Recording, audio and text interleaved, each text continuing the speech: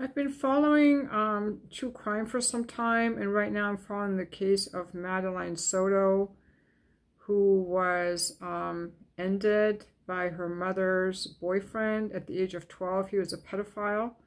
He's currently in jail. You can look it up for the true crime story. But what I wanted to say about it was that there are a couple things that no one's really talking about, which one is, where was Maddie's dad in all of this? We know the following, and I'm not going to go over the whole case. This isn't a true crime channel, so if you already know the case, this is what I want to add to it.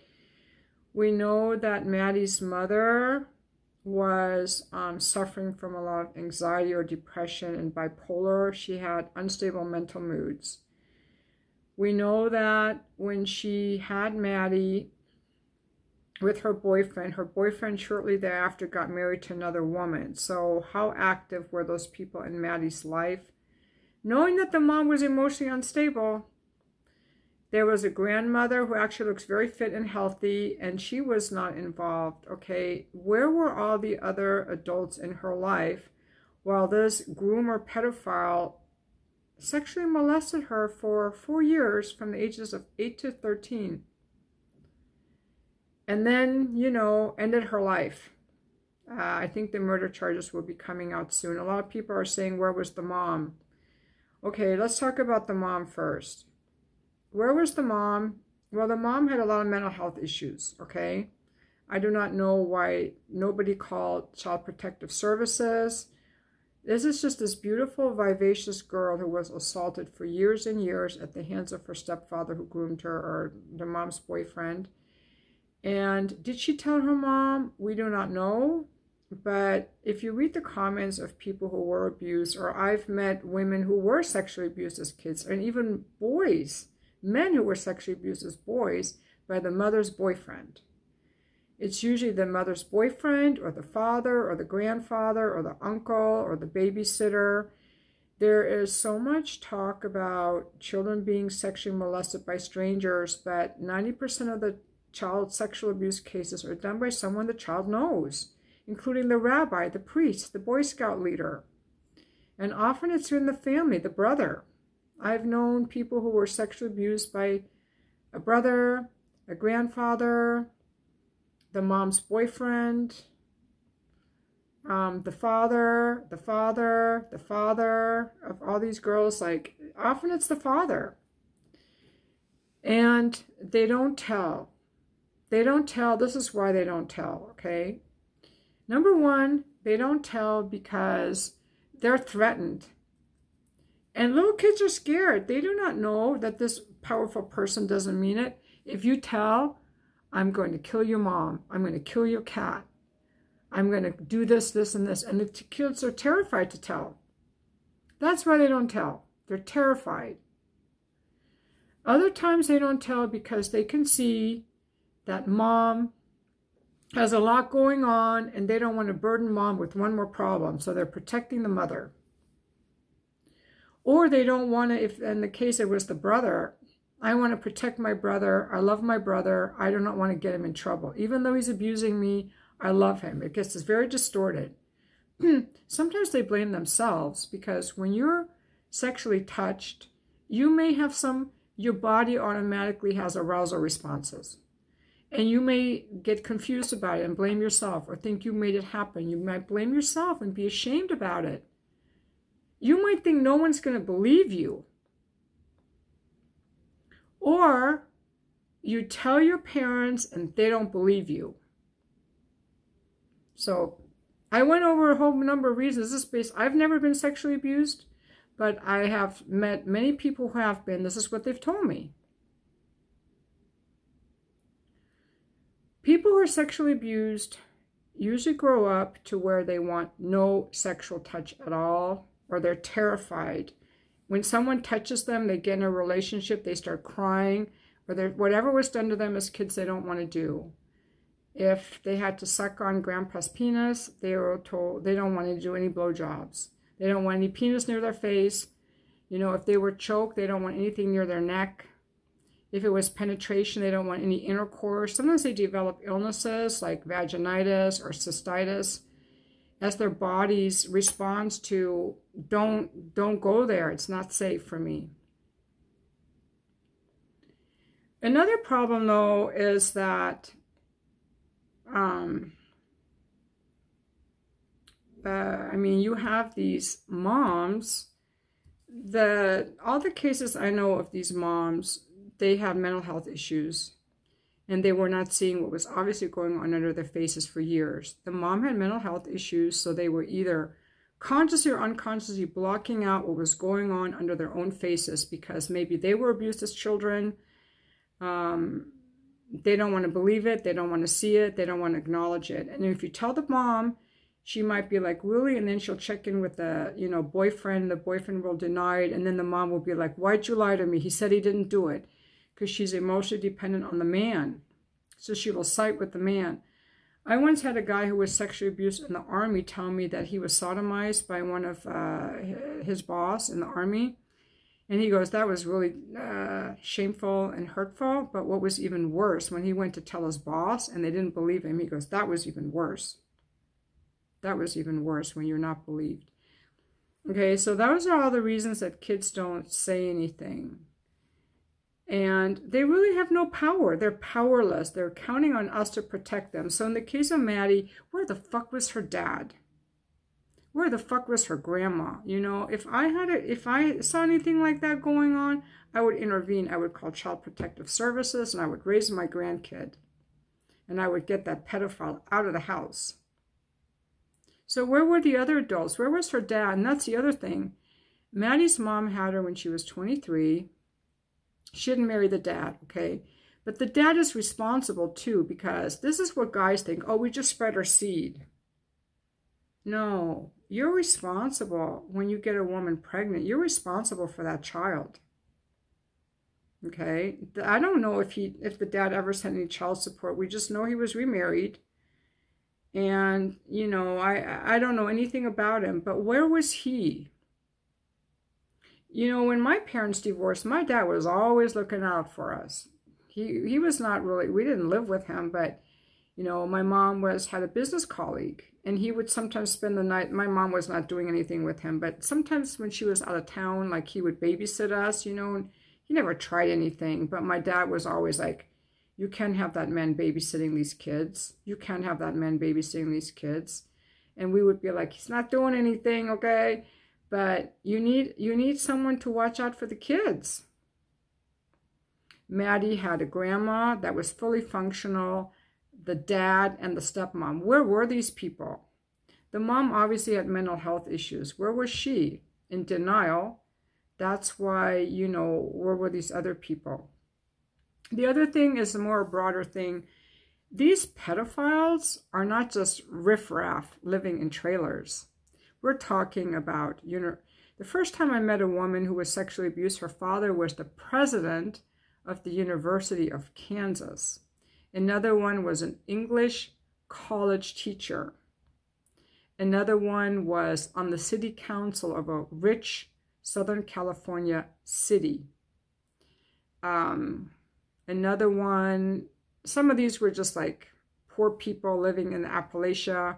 I was watching Police Off the Cuff. That's a true crime channel I watch. And he was involved in a lot of these cases when he worked on the New York City Police Department. And he said it's all politicians, lawyers, doctors, it's everyone, firefighters, police officers. There is no prototype for a pedophile. It can be anyone. There's no way that they look. They're often very charming. They often are very good with kids. They're not necessarily snatching them. They groom them and make friends with them. It can be somebody's brother. I know someone, her brother molested her for years. And the woman I know whose father was on the city council, he stopped molesting her when she was 13. Some of these guys will stop when the girl starts developing breasts in puberty because they like that prepubescent body. Okay, now let's switch tracks. The other thing that no one ever has talked about in this so far is how to help these people. And I don't know if you can. I don't know if you can. To my knowledge, there's only one program in Germany that had limited results because your sexual map is kind of your sexual map, what turns you on. Whether you like busty women or, you know, women with an ass or brunettes, or you like tall women, or you like curvy women or skinny women. Some guys love mature women. That's in my favor. Some guys like, you know, younger women in their 20s. But the guys that like kids, that's what they like. You cannot change what people like. You can't change a gay person either. But the problem is, okay, you've got all these pedophiles living all over in an area. And the sexual predator map, in this case where Maddie Soto lived, there were a lot of them around there. But what are they supposed to do? Okay, let's assume that some of them want to stop. A lot of them don't, okay? They were like, this is just how they are. But let's assume that a certain percent of them want to stop. They know that this is wrong. They're afraid of getting caught. None of them want to be caught. They want to stop. Where can they go for help? They can't. The moment they would go for help, someone would turn them in. They would be arrested. There is no place for them to go for help. That's a problem. I think that's a problem. Because they should be able to go for help, whether the help is some kind of therapy, whether the help is putting them on some kind of medication to, you know, like a chemical castration kind of a thing. They're not even able to go for help because there is no help. I don't think the help exists. I think they would be judged. I think they would be ostracized. I think they're way too embarrassed to go for help. So what are all these people supposed to do? We have a world full of these people. Okay, how are we supposed to stop them? By waiting till they do something to a kid? By the way, this Steven Stearns that did this to her, they're saying that there were probably hundreds of other kids. They don't just start at 30. They start long before, and they don't get caught. They don't get caught. So in summing it up, I talked about why the kids don't tell. Often they're not believed. I talked about where were the other adults in her life, even the school, the teachers, child protective services, the father, the grandparents, the stepmother. And finally, these predators, what are they supposed to do? Is there a place they can go for help? Or are we supposed to wait till they actually molest or kill a child and then catch them? So those are my thoughts on it. And, you know, in closing, I just want to say, every time I see the pictures of that little girl, every picture I see of her, she's just this beautiful, radiant girl just smiling. And I'm thinking, how can she smile when she's been undergoing all this abuse in her home for years and years and years? And she was still smiling, you know? Maybe I should say something about the mom. The mom obviously had mental health issues. I know someone who was sexually abused, and the parents just looked the other way. They were just like in their fantasy dreamland, like, I see nothing. Like a part of their brain couldn't comprehend because they were also dysfunctional. A lot of these parents are dysfunctional. They have their own issues. So they don't see it, consciously or unconsciously, they don't see it. They don't believe it, they cover it up, or they're emotionally entangled with the perpetrator. It could be a business partner, it could be a family member, you know, it could be someone's parent. Oh, grandpa wouldn't do that to you, you know. I will just share this. I had one experience with a guy who was trying to do something to me. I think he was just starting out doing things to kids because he didn't do anything very much. But I was under the age of 9. I don't know, maybe I was 7, 8. And I was visiting my grandparents, and there was a barn there. And I would go there in the stall by the horses, and there was a young guy there. And he would clean out the horse stalls, and I would always talk to him. He was very friendly. I'm like, oh, he likes me. This handsome older man likes me. Well, one day he picked me up, and he took me off to the side into one of the stalls. And he's just held me really tight, just held me up in his arms. I'm like, what the fuck is going on? I wiggled and wiggled to get out. Put me down, lass mich runter, because I'm German. And he's like, ich will dich heiraten. I want to marry you. And I think that that was maybe him just starting out with that kind of stuff, because he could have taken me off somewhere, touched me somewhere. He didn't do any of that. So I think he got scared. I wiggled out of his arms and he put me down. I ran home to tell my grandparents, and my grandmother, bless her heart, I still remember that. I still remember this, such a warm feeling in my heart that she actually believed me. I'm still so moved to this day that she actually believed me. I was thinking she's never going to believe me. She did. She immediately got up and she stormed out and she went to talk to the people at the place, and that she got that guy fired. She got that guy fired. Now, that was just some guy working in the barn. If it had been a family member, would I have told? What if it had been my uncle? Would I have told my grandma? You know what I'm saying? That was easy to do because that was just some guy in the barn. And my grandma believed me. But what if it had been a dad or an uncle? Would she have believed me? She would have tried to protect them. You know what I'm saying? Yeah. And the guy didn't threaten me. He didn't say, oh, if you tell anyone, I'm going to kill you or kill your grandparents. He didn't do anything like that. So my case was easy. But I just wanted to tell you that that happened to me when I was little, and that feeling I had of someone believing me.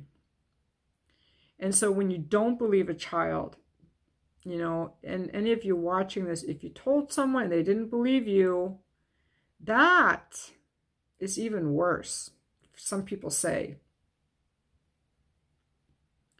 You know, you finally find your voice and you're counting on someone to help you, and they just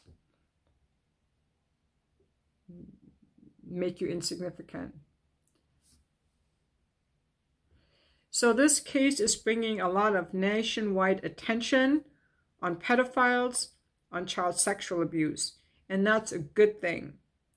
Maddie, in her bright light, that's why everyone is so into that case, because of Maddie. If you look at her picture, she's this bright light. And how could someone do that to her? And what about the mom? And they live in this nice complex in Florida. And so she's captured the hearts and the interests of people, and it's making people aware of pedophilia. And the pedophilia that's likely to occur is occurring in your own home. That's what people have to realize. It's occurring, most of the pedophilia is occurring in your own home, with the perpetrator being a father, a grandfather, a brother, an uncle, the mom's boyfriend, and they do it to boys too. A priest, a Boy Scout leader, someone trusted, someone that likes to be around kids. You got to watch people like to be around kids. They should not want to spend their free time playing with kids. I think that's kind of a red flag.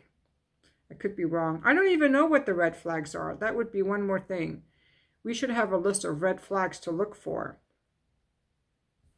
That would be another good thing to have. So those are my thoughts on that case. And I think that children need to be protected. And again, it takes a lot of emotional presence and capability to properly raise a child to adulthood. And you gotta be all on board, mom and dad. You can't just get a woman pregnant and run off. That father was responsible too for that girl. Everyone keeps talking about the mom. Where's the mom? Well, what the fuck about the dad? Where was he? You know, the dad.